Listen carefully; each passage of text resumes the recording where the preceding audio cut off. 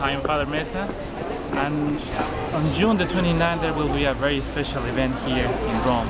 As you know, the archbishops from all around the world will come to receive the Pallium from the Holy Father, Pope Benedict XVI.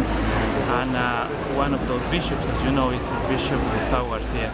And the city, the Eternal City, is getting ready for that date. And we are preparing everything for that special event, for that special moment in which the Holy Father, Pope Benedict XVI, will give the Pallium to our Archbishop Gustavo Garcia.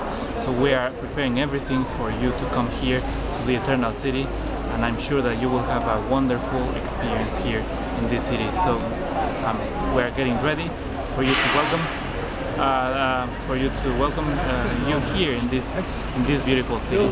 So I will pray for you, and I hope that you please pray for me.